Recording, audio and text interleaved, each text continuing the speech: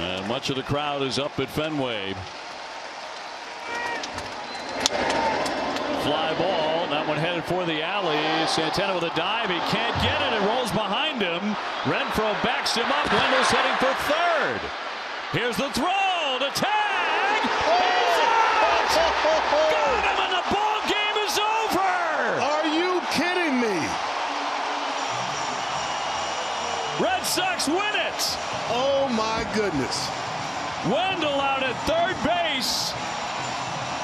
Trying to sprint to third. He is cut down. And the Sox win a thriller at Fenway Park. And with that throw, look at that arm. Holy cow.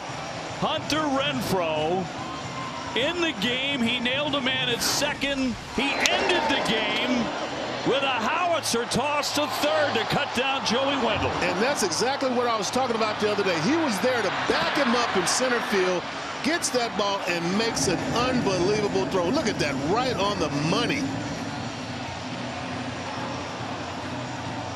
Perfection. Perfection. That's a 300-foot toss. Do you think there's any chance Hunter Renfroe may be the star of the game? What a finish for him. What a night for him. Wow. What a season it's been for Hunter.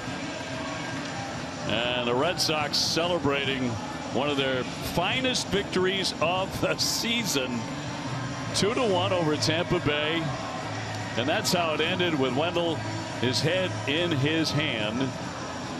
And the Red Sox going crazy. Oh, yes.